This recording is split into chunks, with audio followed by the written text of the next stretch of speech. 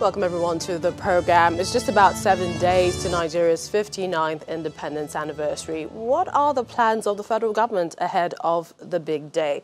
Well, we hear there was a briefing from the office of the president, the secretary to the government of the federation by the permanent secretary in his office. Activities are to begin on Friday, the 27th of September. We hear with Jamaat prayer and special lecture at the National Mosque in Abuja. On Sunday, 29th of September, an interdenominational Christian service at the National Christian Center in Abuja as well. Monday, the 30th of September, the National Youth Entrepreneurship Empowerment Summit, the Independence Edition at the International Conference Center, Abuja. There will also be a youth concert at the Millennium Park. While October 1st, the D-Day, the Independence Day media broadcast by the President at 7 a.m. customary. There will also be a presidential change of guards and public lecture gala night at the State House. But as Nigerians get into the mood to mark this day, just like one's birthday, it's also a time to reflect on how far and how well we've actually fared. The presidential candidate of the Action Democratic Party, ADP, Alhaji Sani Yabagi, joins us to discuss the issue. We'd like to welcome you to the program. Tell us, what would you say defines us as a country as we clock 59 come October 1? Well, I think, first of all, I'd like to congratulate Nigerians and also salute the foresight of our founding fathers that laid the foundation for unity of this country and the economic progress of this country. If you look at what the economy, because the economy is very, very important to anything you want to say about a nation. The economy of this country, the GDP was about under $5 billion in 1960. And since that time, it went to all high time. I mean, it went as high as $586 billion in 2014. So the issue now is, where are we, in this in 2019? 2019, unfortunately, we have lost almost $200 billion of our economy, which means Nigeria has underperformed by up to $200 billion, which is quite a lot. And Nigeria, like we know, we are a country that is blessed, by way of size, by our location, by resources that we have, and by even human capital. So it's, I think the country has also gone through our political history, because there are three things that you must look at when you are assessing the performance of a country, which is, how has the economy performed? Is the polity stable? Is the judiciary transparent? And these are three things that makes a country. And in our own particular case, I think we need to do quite a lot more. And I think because Mr. President understands the state of the nation, which is not something which is not sharing yet.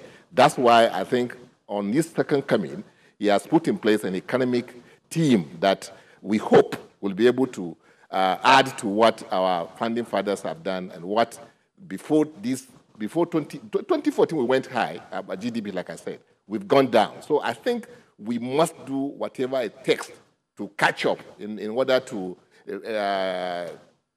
restore peace in this country, and to be able to keep the unity that we have. Because if people are hungry, you will find things happening like all these bandits, like all these armed robbery, kidnapping, and all sorts of restlessness that will be in the system. And that's what is happening.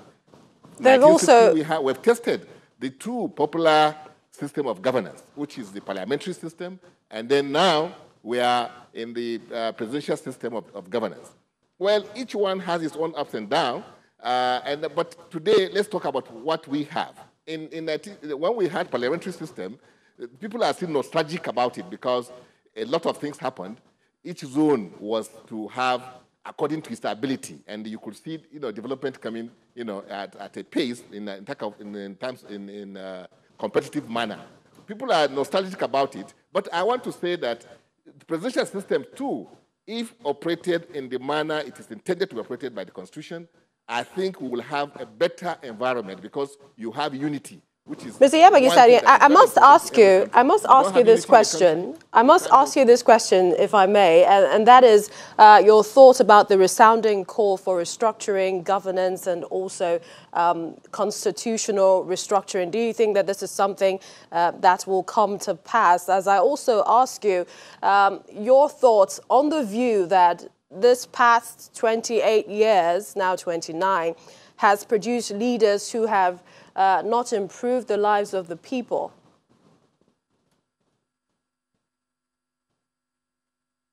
Well, I could hardly hear you, but I understand you are talking about the academy and how it has impacted the lives of the people, and then No, let me actually repeat the question. Let me repeat the question. The first is your opinion of the resounding call for constitutional and governance reforms in the last couple of years, and your thoughts about some people who think that the way things are in Nigeria is the fault of the past governance that we've had in the past 28 years. Yes, I think the constitutional reforms that we have embarked upon, if carried to the logical conclusion, meaning that if the grassroots aspect of our politics, for instance, if that's the third tier of government, if it's allowed to perform, to operate in an independent manner, such that the revenue and even the elections that take place there are allowed to take place in a way that Nigerians will accept the results of the elections, and they have the money, that's the revenue that's supposed to accrue to them, so that they can begin to impact on the citizens. I think it will be a plus for the country to grow.